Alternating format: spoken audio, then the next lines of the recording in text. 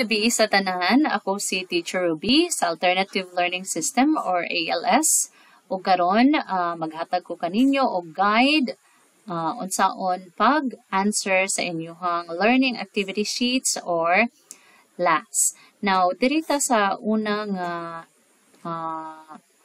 module, ang life skills, okay? Module 1. So, sa kada last ninyo nga madawat, this is last number 1, naagid na ang name, school, date, and district. Kada answer ninyo og last, kinahanglan ninyo ang fill-upan, kini siya nga mga spaces dere. Og kani, module number 1, ALS Life Skills. Ang ato ang last title ani, Learner's Reflection on Personal Development. Kani wala gini wrong. Kay about man ni sa inyo.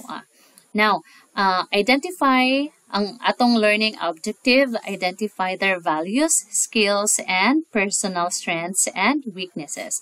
Now, mao ni ang iya ang pre-test. So, after aning pre-test na apod siya post-test.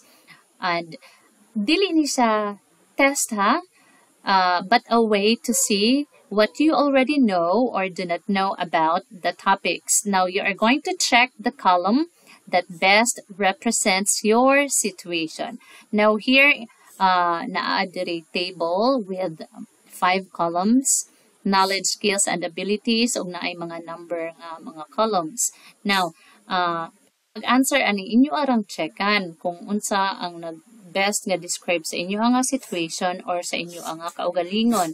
For example, sentence number 1, identifying my own strengths, interests, and challenges. Kabalo ba gyud kaayo mo nga sa inyo ang kaugalingon, o sa inyo ang pag-identify sa inyo ang strengths, unsa man ang mga strengths. Ang mga strengths gani kanang maghatag og kaayo sa atoa. For example, kabalo mo kanta, di ba? Mga positive na strengths. Okay. O kabalo pod mo identify sa inyong mga interest, sa mga hilig ninyo, o sa inyo ang gusto. And challenges sa inyo ang mga weaknesses, sa mga batasan nato nga nakita mga batasan nga mga kuan, mga weakness nato or kanang mga negative nga mga batasan. Wala may tawo nga wala negative. So naa na siya, pero ang kakuan ani is kabalo ba gyud ka nga naa na sa imo. So kung maka-identify ka ana, I have a lot of experience doing this. Dito ka sa number 4 nga column, diha nimo i-check. Ang sa number 3, I have some experience doing this. Dili kaayo pero kabalo ka. Og number 2 nga column, I have very little experience doing this. Gamay lang gud siya.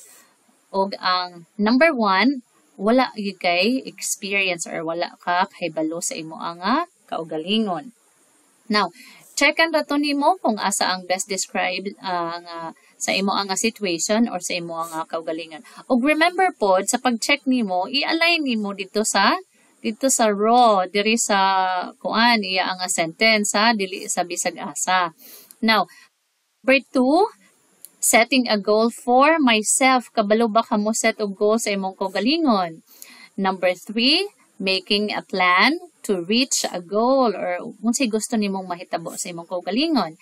Number 4, following the steps of a plan. Kung naa gani kay goal, na gyud kay plan unsaon pag-achieve, di ba? Now, kabalo ba ka mo follow ang mga steps? Now, number 5, paying attention to progress and following the plan and achieving the goal. Kabalo ba ka mo identify or mo pay o ganang mahatag o ganang sige na attention sa kung nakahimo ba ka o progress ana nga mga steps or plan. Now, number 6, understanding different ways of learning new skills and ideas. Kabalo ba ka mo sabot sa mga nagkalahi-lahi nga mga ways of pagkat-on og bag-o nga skills og pag-gain og mga bag-o nga mga ideas or knowledge.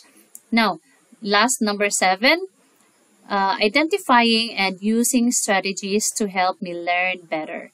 Now, kabalo ba ka, halimbawa, kabalo ka nga dili kay ka maayo mo sulat, hiwi ang imo ang agi. So kabalo ka mo identify sa imong weakness, di ba? So unsa may imong pamaagi ana nga kuan ma-improve ang imo ang penmanship, dapat mag-practice o kabalo unsa ang standard sa mga pagsulat sa mga letters, di ba? Okay, so mao to ang last number 1 sa inyo ang ALS Life Skills Module 1. Kung hinaot nga nakasabot ka mo, mga estudyante, nako sa ALS kung unsaon ni siya pag-answer.